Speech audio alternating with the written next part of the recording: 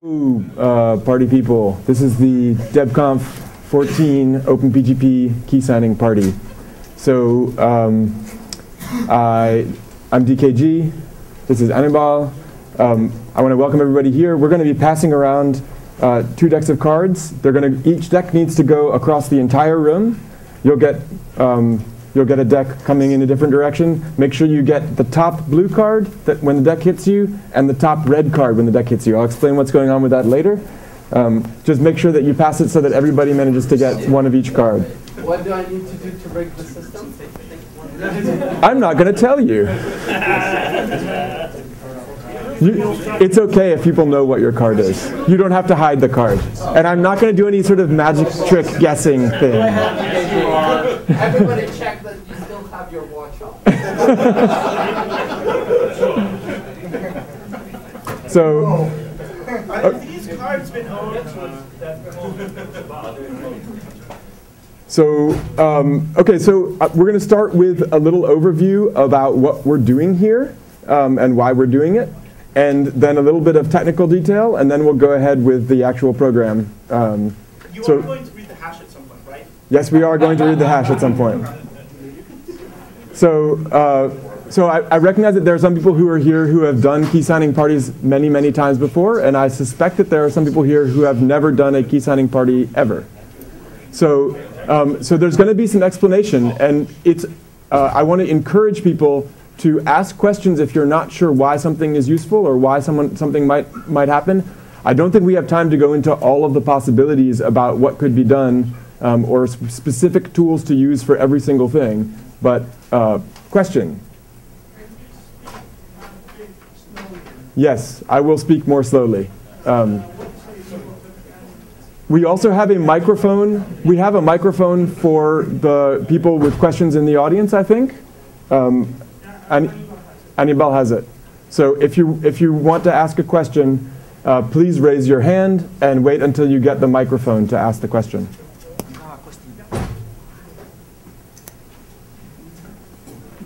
Why are we taking a card and passing the rest down? We'll get to that. I promise. Okay. So primarily what we're trying to do here is to meet each other and to establish connections with each other so that we can continue to have those connections in a secure fashion over the internet in the future. We're establishing the identity of other people who work on the project, getting to know who they are, and making sure that we have a secure way that we can communicate offline. So we're bootstrapping the offline communication from the online communication from this offline meetup. So that's the purpose of a key signing party.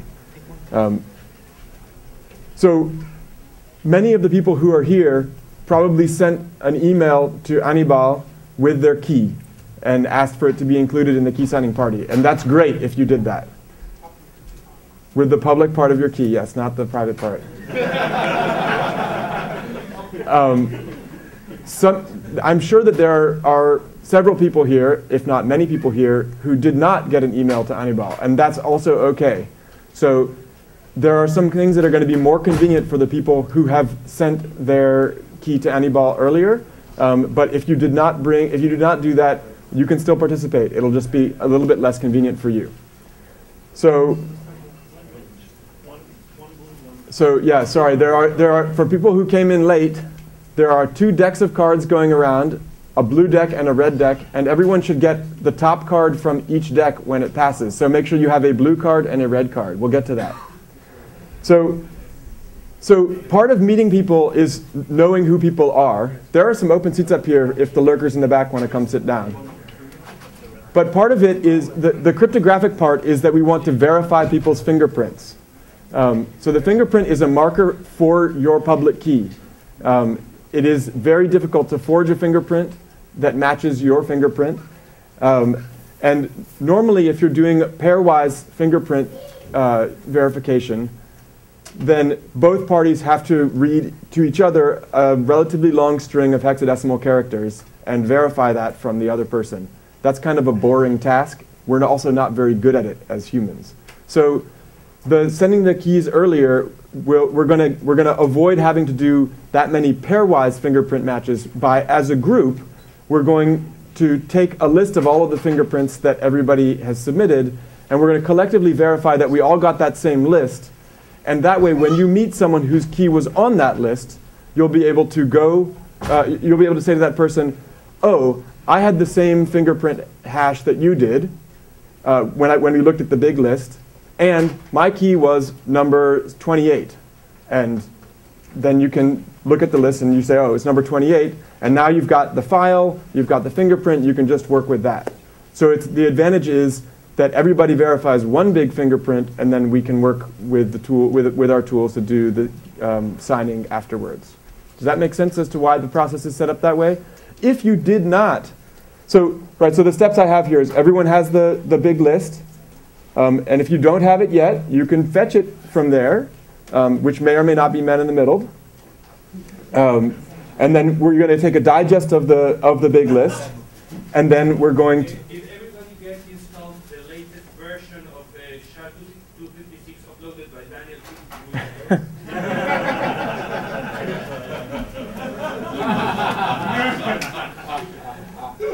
So we'll compare the digest. And the other thing, no, not those. They've run out of red cards. Wow. All right. Uh-oh. Really? How many people do? Well, no, because that's gonna put everybody in the same boat here. All right. So if you didn't get a card, then look at your neighbor to your left and note their red card, and look at your neighbor to your right and note their blue card, and that's yours. I don't have blue card either. Someone without a card or? I have the last blue card, so these two rows do not have blue card. Um, And over there, I presume somebody doesn't have red, right? Sorry. Initially, when everyone was here at the start of the talk, there were less than 80 people in the room, and now there are more than 80 people in the room. And I apologize that I didn't expect so many people to come in after the talk started. If you came in after the talk started, you're going to choose randomly about the cards later. Okay? Sorry. It doesn't work to give out these cards now. I'm going to guess what card I have. Not if you don't have a card. So the critical thing here is that when you look at this list, it's not just about having the group consensus about what the digest is on that list. You also have to verify that your fingerprint on that list is your fingerprint.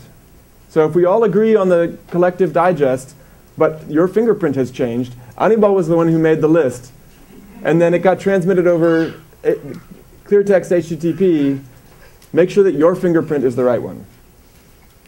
If you're not in the list, and I'm sure many people aren't, make sure you've got copies, physical copies of your fingerprint. When we're doing these key signings, you're not going to be reading your full fingerprint to all of your neighbors. So if you have a physical copy that you can hand to your neighbor when you're in the process of doing the verification, that way they've got a copy of it and they can do whatever they want with it. So I want to emphasize here, the fingerprints are for crypto. The goal of all of this is to meet other people in Debian so that you can keep in touch with them and do stuff with them later. Work on projects. So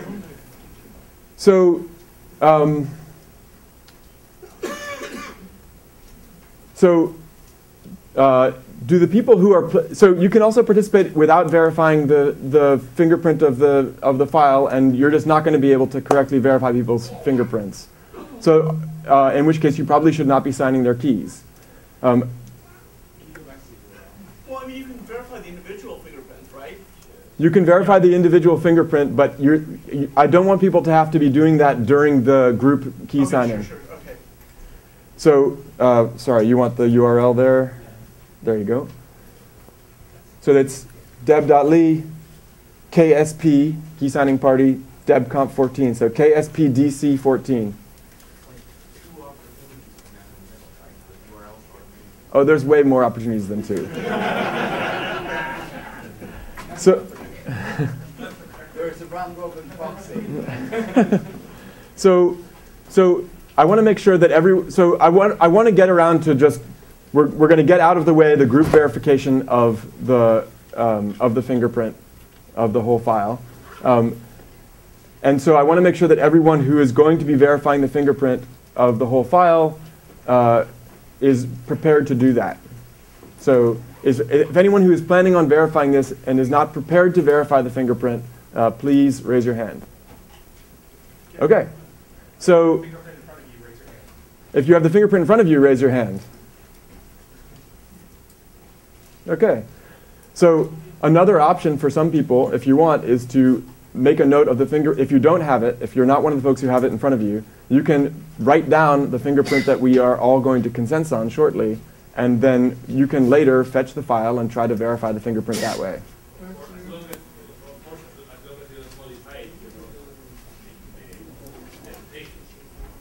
So yes, you'll need to have an exact copy of the file. Is consent really a word? It is now. So sure, the URL is deb.ly/kspdc14. That was a random URL string that it gave me from the URL shortener. But I was using dual ECDRBG. So, sorry. Okay, so I've just put the SHA-256 sum of the key signing party list up there, and I'm going to read it out loud.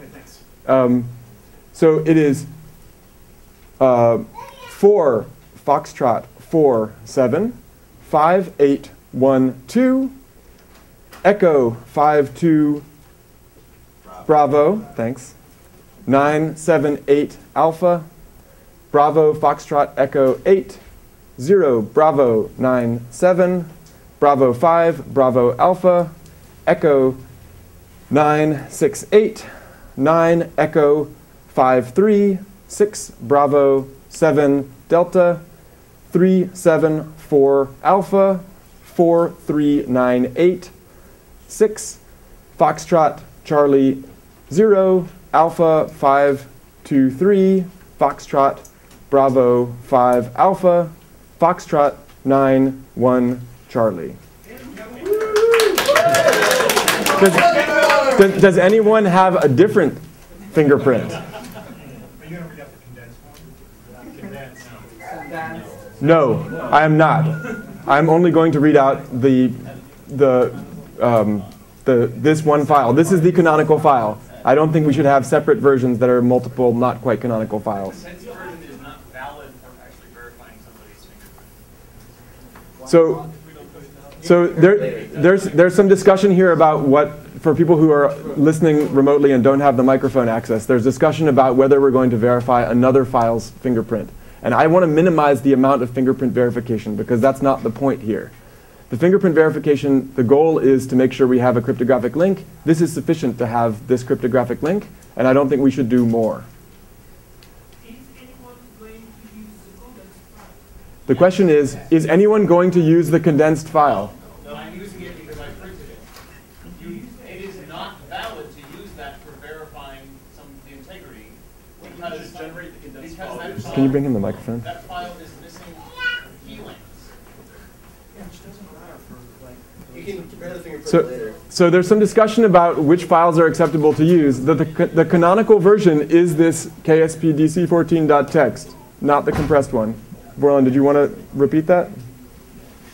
So the issue I'm pointing out is that, at the very least, I remember off the top of my head, the condensed file does not list the key lengths of the keys. So verifying that checksum doesn't give you the same cryptographic assurance and should not be used. And also, I'm not checking that file, so you'll just have to use the real one. Can you hand Sam the mic, please?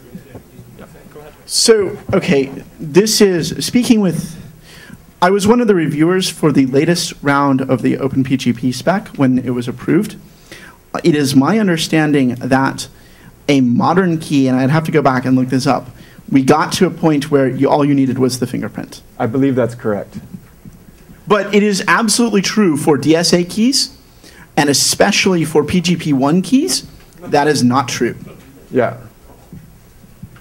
PGP v3 keys do not, the fingerprint does not encode the length. Yes, we do. In this there are DSA keys in the keyring. Why? I don't want to get into the cryptographic details right now. I want to get on with meeting each other, because I think that's the point. Also, I am not verifying any fingerprints that are mine except in that file. So Yes. if you were trying to verify some other file, I am not assuring you that your copy of my fingerprint is valid. You must verify that fingerprint to be assured that my fingerprint is valid. Okay. So a couple of points here. No one is under any obligation to sign any key, right? You don't have to sign every key of every person that you meet at this key signing party, even if you say that you do, even if you say that you plan to. And if someone decides to not sign your key, or if someone is lazy and forgets about it, you can ping them if you want, but it's okay if they don't want to sign your key. You know, we would be happy to have people meet each other and certify each other's identities, but it's okay if that's not if somebody doesn't want to sign. So traditionally with key signing parties, people have asked to, we ask people to bring some form of identification. So what kind of ID is okay? I want to point out that the bottom point here is the critical part, which is that different people have different standards. At Debian, we really want to make sure that we know who each other is. But there are some people here whose government-issued IDs don't match their actual identities, depending on what you consider to be actual. Some people here have identity papers that are not internationally valid, like a local driver's license. Some people have just this as their identity. And it's up to the person who's doing the certification to decide what kind of ID is sufficient and how many IDs they need to get. So I just wanted to point that out. And this is, again, up to the person who's doing the certifying. And one more point here for folks who have not participated in a key signing party before. We are not actually signing keys at the key signing party. We are taking notes.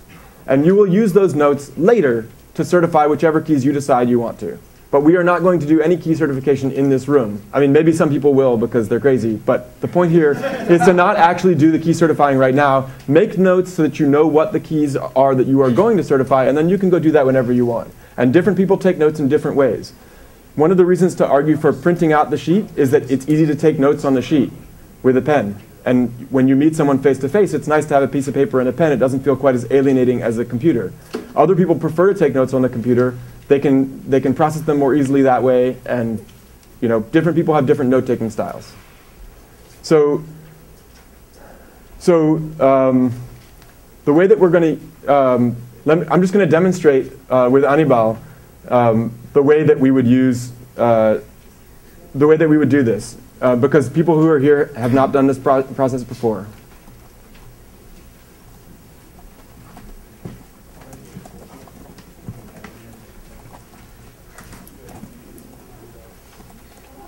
So, okay, so I'm going to say, I'm Daniel Kahn Gillmor. My email address is dkg@fifthhorseman.net. And I have verified the fingerprint that we all agreed on here. And I have checked the file, and my fingerprint is correct in there, and I'm number 28. So I would say this to Anibal, and he would look at his notes. And yeah, did you check the hash? I did check the hash of the file. And here's my ID. It's a New York State driver's license.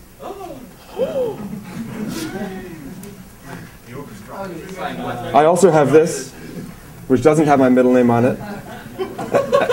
And I have my healthcare card. And I probably have something that I wrote in crayon somewhere else. Okay. So now it's up to him to decide whether or not he thinks that is a sufficient identification. What do you think? I want to see credit card. Yeah. So What was your number? my number is 28. 28. So I'm going to check his name. Put his name on the list. okay, I'll hold the microphone. 28.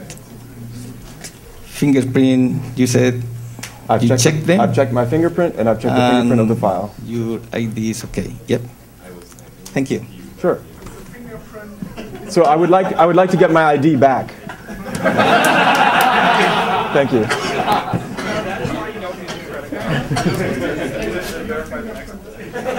I did. So let me say that again because Zobel thinks that I didn't say it. I checked the fingerprint of the file, and I looked at the file, and I checked that my fingerprint is correct in the file, and I am number 28. That was the first thing that I said, yes. So there's a hand, Manoj has a hand there. Would it be faster to have us go around and say things like, I'm number 66, I checked the signature, No. check some of the file, So the answer is yes, it would be faster, but people would not be able to verify whatever identity documents you present. so the identity can be then checked separately. Well, if you're checking the identity separately, at that point, you can also say to the person, I checked, I'm in the file, I've checked my fingerprint in the file, and I'm number 8. If you're doing that separately, which I encourage you to do after the KSP. Wait. Okay? So does this process make sense to people? Any other questions? So we'll get to the cards. Come on, folks. So after the KSP, you will process your notes. You're gonna certify the people's keys who you decided to certify. I recommend emailing your signatures to the people because that's a way to verify their email address, right? If I said, hi, my name is Daniel Kahn Gillmor, my email address is president@whitehouse.gov, you probably don't want to certify that because you can recognize that that's probably not my email address. But you can't tell really with other ones. And so if you email your signatures to the person who you signed, then you're verifying that at least they have some way to read that email.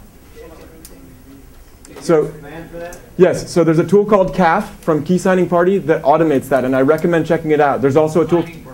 Sorry, Signing Party. Don't believe what you see up here. I'm not going to change it right now. And so there's Signing Party and Monkey Sign and Pius that all offer that. I recommend CAF at the moment. I'm hoping to recommend Monkey Sign in the future. Are these slides available online? They're not right now, but I'll put them online.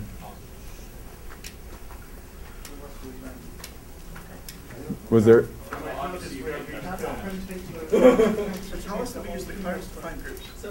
So sorry, there's a bunch of people asking questions, and I'd like to have one conversation until we can get to the key signing. If you receive emails from people that are using CAF, I think it's important to note that that's the signature, and then you need to upload that to the server. Right. Otherwise, it won't be public. So the email that will, if you want it to be public. The email that will be sent via CAF will be a message text with the signed key attached, all of that encrypted, and then mailed to you. And so when you receive it, you'll need to decrypt the email, extract the attachment, import that into your PGP keyring using probably GPG import or whatever tools you have available.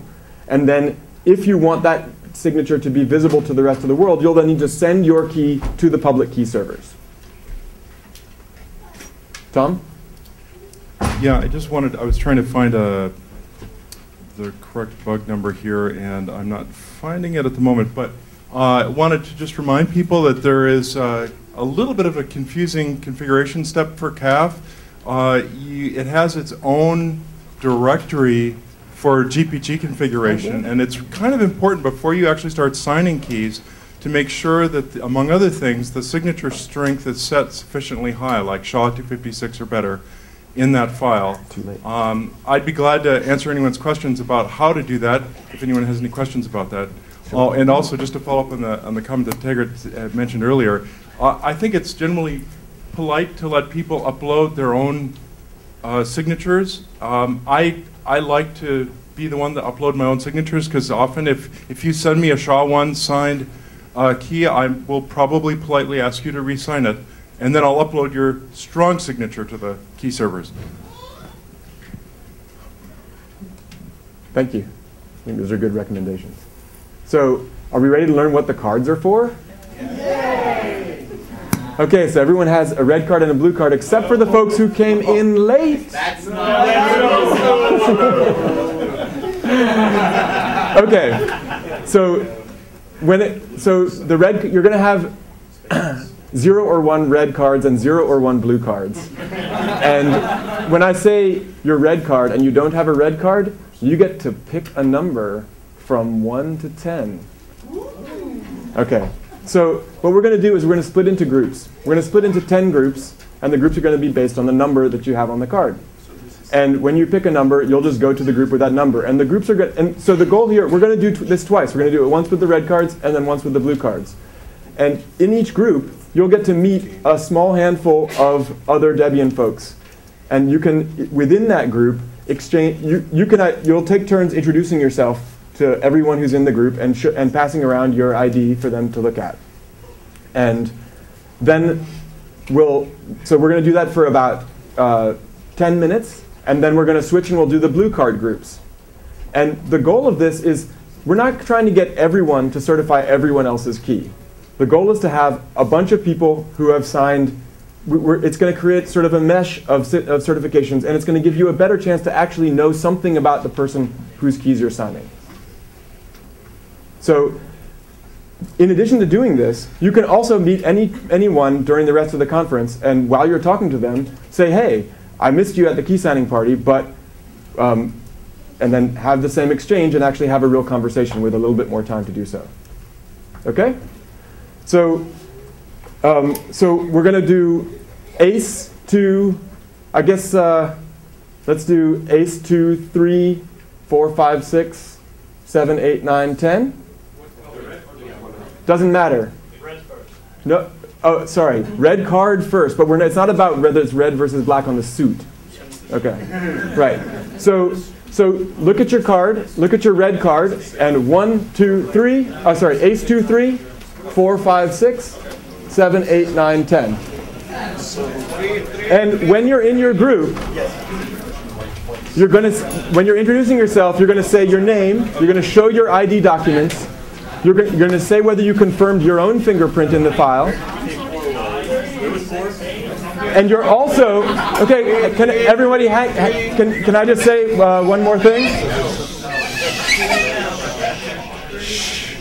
So in addition to saying, in addition to the critical pieces here, you are also going to say in one sentence, and everybody else in the group, keep people honest, one sentence, what do you do for Debian? One sentence. And then you're also going to say, what is your favorite food? Yeah.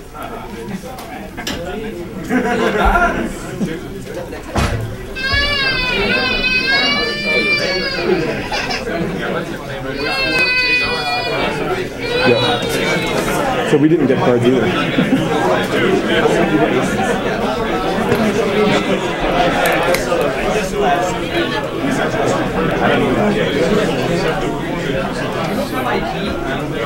I don't know why you guys flocked to me. I didn't flock to you. Because we were told you were here.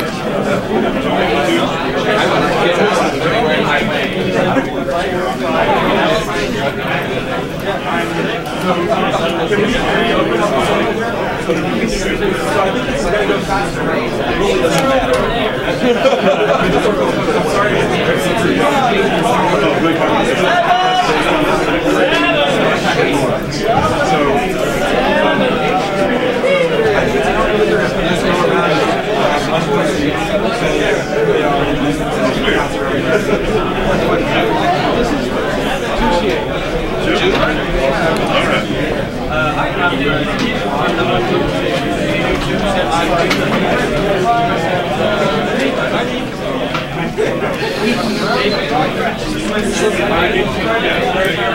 Oh,